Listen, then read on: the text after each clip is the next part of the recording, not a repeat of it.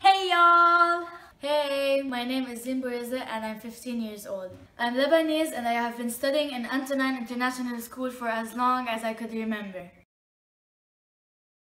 I have a twin brother and an older sister. And my doggy. I have a lot of hobbies, like a lot. I've been playing the piano since I was like 8 years old. I also play the drums in a band. Other than that, I love to sing, so I'm a vocalist in another band.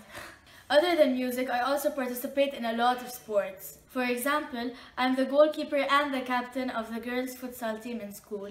And I also play in a Lebanese football club. Moving on to my interests. Everything related to art fascinates me. For instance, I'm a makeup and fashion freak. Trying new and weird looks are my thing. I always like to express myself. Changing my hairstyle, getting new piercings. I have 10 piercings. I have 7 on my right ear, and I have 2 on my left ear, and I have 1 on my left eyebrow. Or getting a new tattoo are all different ways of expressing myself and letting myself free. I also like doing different activities, ones that not everyone dares to do, like paragliding, skydiving, and long hikes, and many others. I also like to challenge myself to the extreme. My dream and my goal is to become a pilot.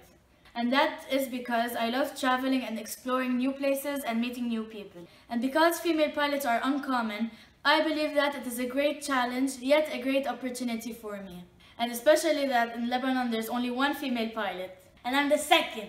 For me, CAS is a very interesting and fun thing to do since I spend most of my time doing activities. I also believe that CAS will help me become a better and more productive person.